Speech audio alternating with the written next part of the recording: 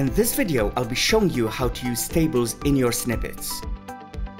Tables are great for presenting your snippets in a structured way.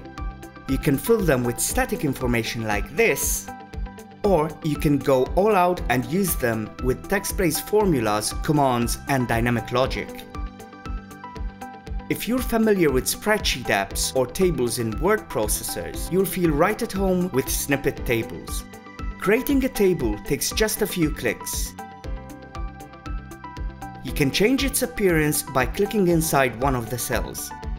The row that shows up at the top does not hold any data. It is used for adjusting the width and position of the columns in the table by clicking and dragging with the left mouse button. Clicking the right mouse button opens up a pop-up menu for adding or removing columns and rows, as well as changing other features of the table.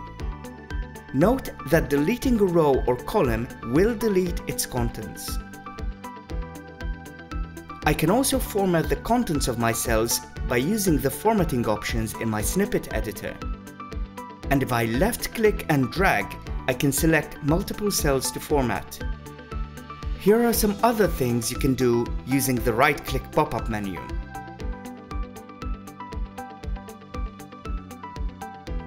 Let's have a look at how you can use commands, formulas, and dynamic logic in tables.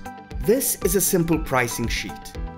I've used the table formatting options to remove the borders around the item names and column headings. In the price column, I have a text field in each row, and each text field has a unique name.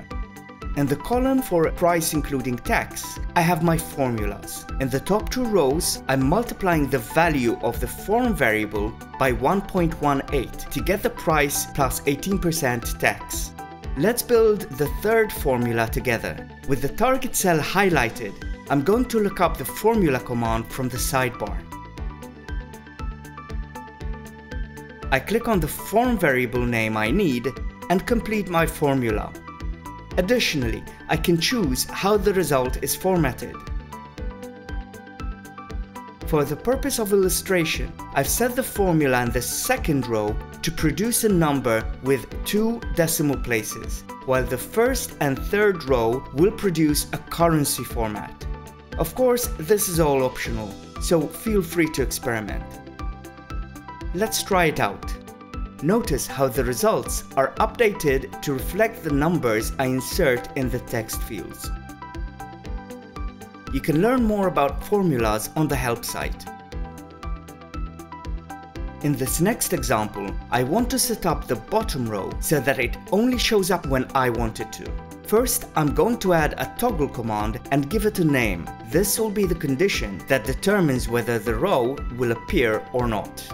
Next, I right-click inside the row I want to affect and use the pop-up menu to add my dynamic logic.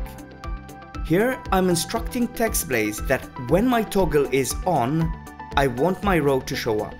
In simple terms, we're asking, is the toggle command on? If the answer is yes, make the row visible.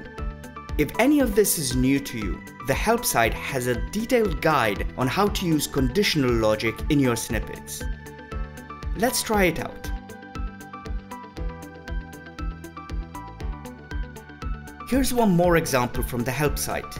You can experiment with these dynamic snippets directly on the site, or even copy them to your dashboard with a few clicks to use as building blocks for your own snippets.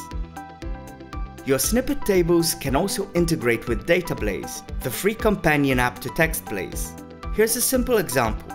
This is a DataBlaze table with a list of randomly generated fake identities. First, I need to connect this table to a snippet. This is one way to do it, but you can read more about how to work with DataBlaze on our help site. This command reads from my DataBlaze table and dynamically inserts the information into my snippet.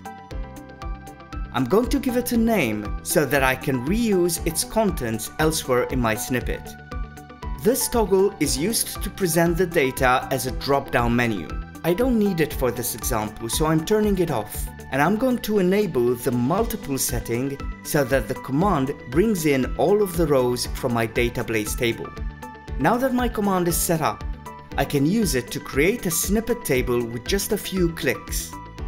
Notice how my table only has a header row and a single content row. We'll get to that in a moment. One final touch, let's change our shortcut to something simpler. Time to try it out. As you can see, my snippet table contains all of the data from my database table. That's because when I created the table earlier, TextBlaze automatically added a repeat command, which will create a number of rows equivalent to the number of entries I have in my database table. This functionality is explained in much more detail on the help site, with plenty of examples on how to use it in your own snippets. Let's see what happens when I add more entries in database. Once again, the repeat command has created enough rows to accommodate the data. I can also set up my command to only insert the rows that fulfill a specific condition. I've added a column to my database table and set up a new connected snippet in my TextBlaze dashboard. The settings are similar to the ones in the previous example. However, this time I'm adding a setting that tells TextBlaze to only bring in those rows that obey this condition. And this is what happens when I insert my snippet. There's a lot more you can do with snippet tables, especially if you combine them with the power of TextBlaze commands and database spaces. Make sure you check the guide to get a solid start and dive into the community to explore all the cool ideas shared by other users like yourself.